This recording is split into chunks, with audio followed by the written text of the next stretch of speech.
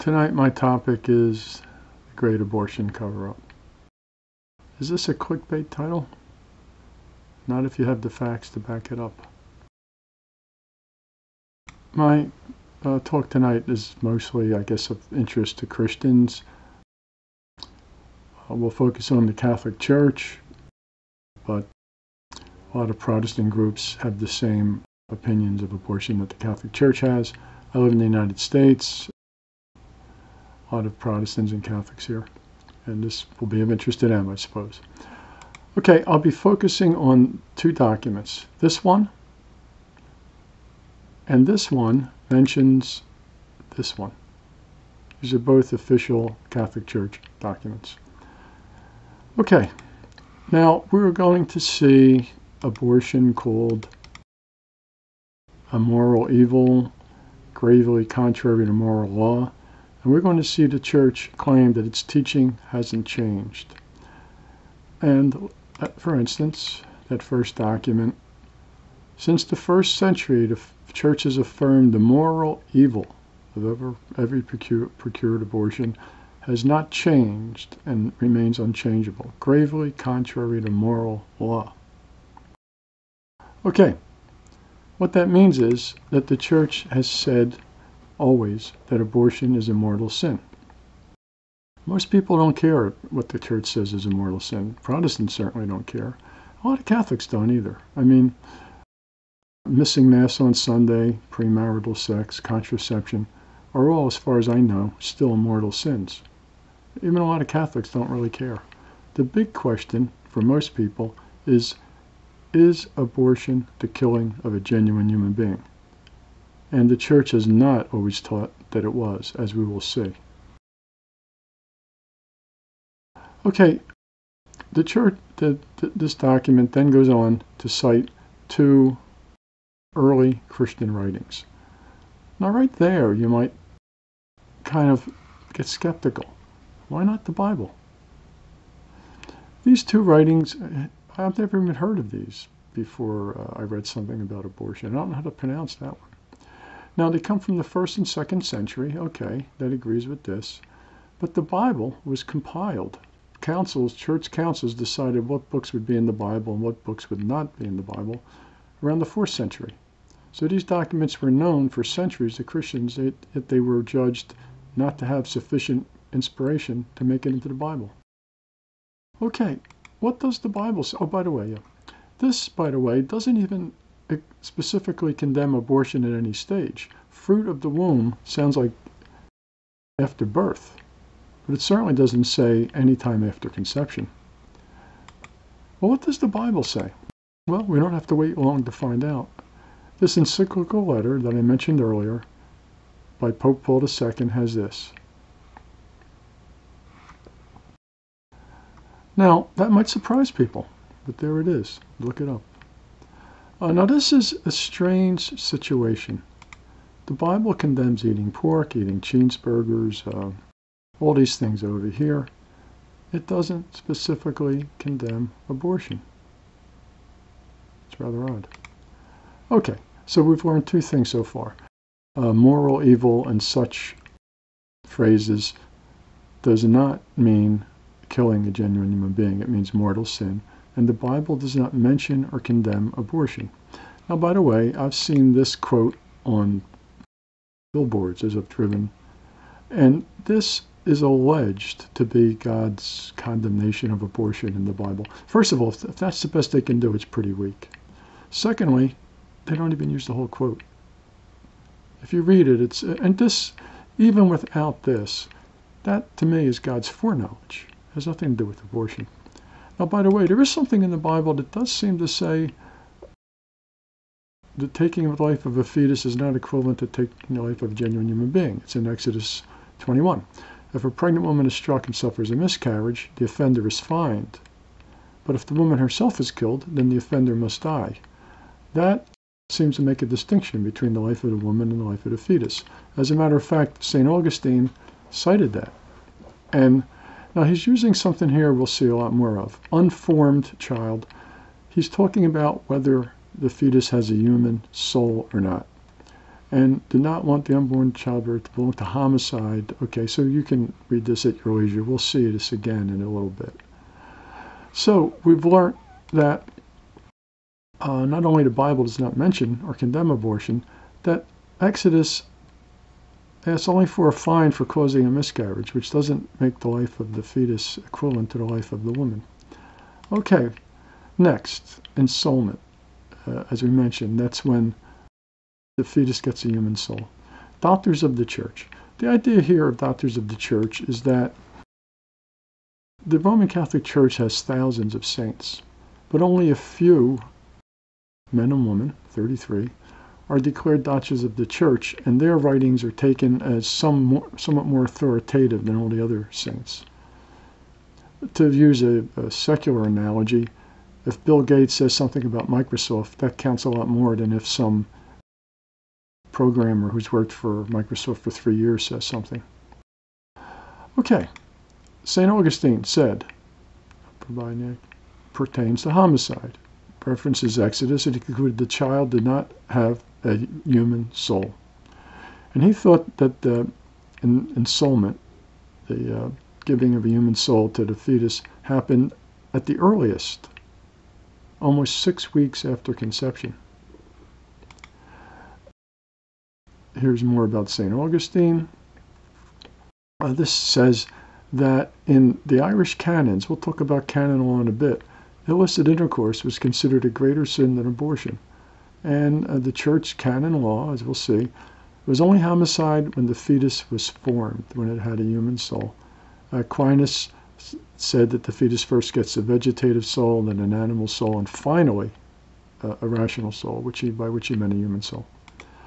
Here we go, St. Jerome, another doctor of the church. The seed gradually takes shape, and it does not count as killing until the individual elements have acquired. Okay, so you can read all this at your leisure. So we've learned that doctors of the church declared specifically that early abortion was not murder because the fetus did not possess a human soul. Okay? Now, let's continue. Some of the greatest teachers of the church believe in the homicide and ensoulment. Now we're going to see what a few popes said. This Pope Gregory decided 166 days, almost 24 weeks, was when the fetus got a human soul. That's what he taught. Pope Gregory XIV, only the homicide of an animated fetus was punishable by excommunication. So he made the distinction between the fetus with a human soul and the fetus without a human soul. So now we've learned that various popes taught the difference between taking the life of a fetus with a human soul and without a human soul. Now, it shouldn't be surprising that if popes taught it and doctors of the church taught it, that it entered church canon law. Now, canon law, the word canon comes from some Greek word. It's not like the weapon. Canon law is the law of the church. So the idea is a priest in France has to follow French civil law, and Spain has to follow French civil law. But what happens if a priest violates the privacy of the confession? Well, then canon law, church law, applies. So that's what canon law is, internal ecclesiastical law. And this was a compilation of a canon law done in the 12th century. It was used as the basic text for canon law up until the 1900s. It's quite a long time. And it maintained the distinction between fetus animus, animated fetus, a fetus that has a human soul, and fetus inanimus. That was in church canon law from the 12th century to 1869. The church for many centuries taught that early abortion was not murder, not taking the life of a human being. Now, here is that first document we mentioned. They kind of allude to what we just learned. From the 13th and 19th centuries, some theologians speculated. No, doctors of the church taught, and popes taught. Might be morally justified. Okay, the theories were always rejected. Yes, that they were morally justified. It was always considered a moral sin.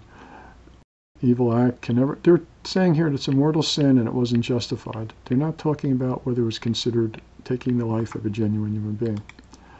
Here again, some canonical penalties were more severe after the human soul was thought to be present. However, it was always a mortal sin. Okay, we've seen that, and we'll keep seeing it. Okay, and here's an article from the Irish Times. The Church's current position on abortion was only established in 1869, and that's when the Pope outlawed abortion from the moment of conception. But did he declare it homicide? Well, let's see. Here we go, from 1969. Now, this is the Church's own document. The obsolete distinction between ensouled and unensouled fetus was removed from Canon Law. And they're saying that it has something to do with science, but the Church is supposed to be teaching God's eternal word, not teaching us what science says. Okay, anyway, it was in Canon Law for about 500 years more, and then it was removed. Okay. So we've learned this. For centuries, the Church's own law said there was a difference between the ensouled fetus and the fetus that lacks a human soul. Now let's move on to equivocation. Equivocation is ambiguous language to conceal the truth. And, for instance, priest told me I should have faith. I have faith my son will do well in school. Therefore, the priest should be happy with me because I have faith. Well, here faith, there's equivocation. Faith is used in two different meanings.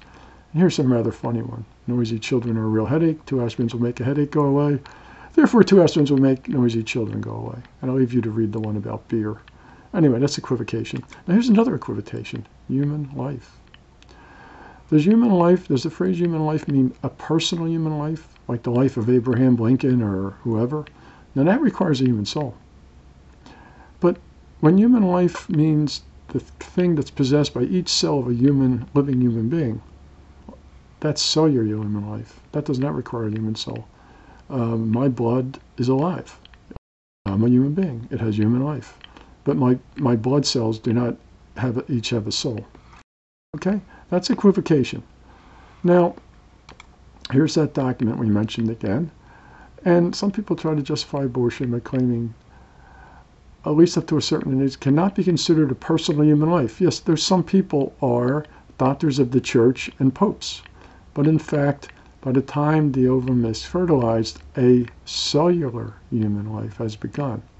Okay? At least that's my interpretation of what's being written here. You might have your own interpretation. He goes on to say it would never be made human if it were not already human. Yeah, it would never receive, eventually, a human soul if it was not a human body. God doesn't give a human soul to a frog or a horse. Okay, that's fine. And even if the presence of the spiritual human soul, the spiritual soul, cannot be ascertained, the results of scientific so the Pope is relying on scientific research. The Bible doesn't say abortion is wrong. The Church's own canon law for over 500 years said taking the life of an embryo without a human soul was not murder. Scientific research tells us the facts, but leave the judgments up to us. Now, why doesn't the Pope just say it is now the teaching of the Catholic Church that human soul is infused at conception? Well, why doesn't he say that? Anyway, we've seen that personal human life and cellular human life are not the same thing. Now, is it now the teaching of the Catholic Church that the human soul is infused at conception? Well, you see, the Church isn't like science. Science can say, hey, Newton was wrong and Einstein is right, and they can do that without having any problem. But the Church presents itself as teaching God's eternal word. And if a council, 1312, affirmed the view of Aquinas as Catholic dogma, it's going to be very hard to repudiate. This says it has never been repudiated. What does that mean? The Catholic Church has never officially changed the dogma that the fetus does not have a human soul at the moment of conception but acquires one over time. That might be hard to believe. With all the thing about human life begins at conception, yes, cellular human life, or the blueprint for a personal human life begins at conception. But the difference between a blueprint and a building is quite dramatic. Okay, This stuff might be hard to believe. Do your own research. Don't depend on what I say. Here's the Irish Times. Has never been officially repudiated, which we just saw. And then it goes on to say, indeed, in 1974, the Vatican Congregation of the Doctrine of the Faith acknowledged that the issue of ensoulment is still an open issue. Now, I haven't pulled that document and presented you the actual statement of this, but you can do that yourself. It's still an open question. The Catholic Church does not hold that the fetus has a human soul from the moment of conception, and therefore cannot teach that taking the life of a fetus which lacks a human soul is murder, because it's very basic that what makes a human being is a human body and a human soul. A human body without a human soul is not, taking the life of that is not murder. Very briefly, does this constitute a cover-up? Oh, I think so. And suppose a woman had an abortion, let's say in the 1970s, when she was young, 15, and she's felt guilty all these decades. Would she like to know this? Would this be good news for her? Yes, I think so. But suppose a man in the 1990s bombed an abortion clinic and killed doctors and nurses and staff. How would he feel when he learned that those lives that he was saving, that he thought were human lives? At any rate, I think I've proven, or at least given a sufficient justification to justify the title. This is a serious philosophical channel, and I don't do clickbait. Thank you.